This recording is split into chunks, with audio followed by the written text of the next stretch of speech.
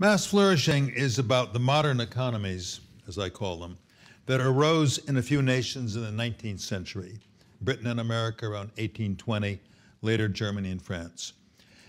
Economies that were well functioning to the middle of the 20th century. These economies were the marvel of the world.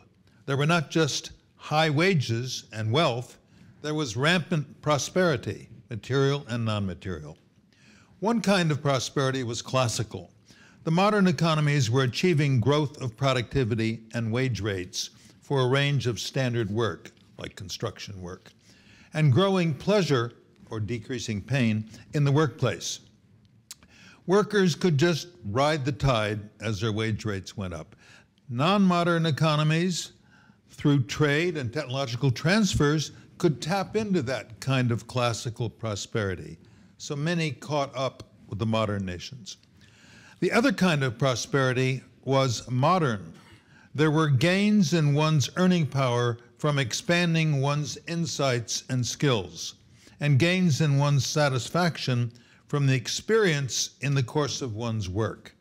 Such gains, the material and the non-material, are rewards resulting from one's own doing. This is succeeding, or as I will call it, prospering. Non-modern nations could not tap into that.